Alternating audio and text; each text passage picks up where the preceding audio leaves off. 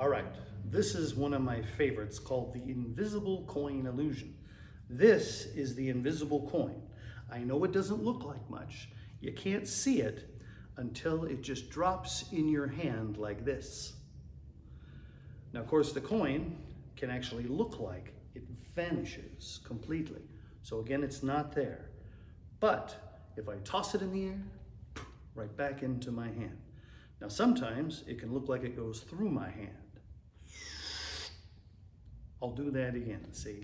Here's the coin, here's the hand, here comes the coin through the hand. Ready? Or I can make it go right through the table and it ends up inside of my pocket. Ah, there it is, right there. So, there's the 50-cent piece. It almost looks like it can change into a real simulated Chinese coin. Watch. It'll change into the $50 and then it changes back. Now, a lot of people wonder, how does this work? Well, in order to make one change into another one, you actually need 2 coins. Yeah, see, the other one is right down there. So this, of course, is the American $50. And this one is a real simulated Chinese coin, unless you want to call it a Chinese washer, not confused with a Chinese dryer. Never mind. Oh, where'd the coin go? Oh, there it is.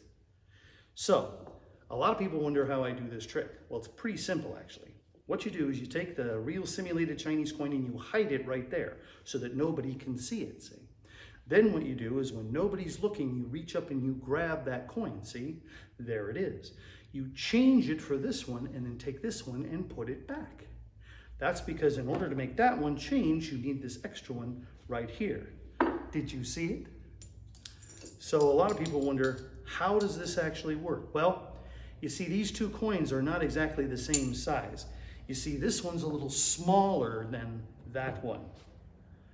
See, this one is a little bit bigger than that one.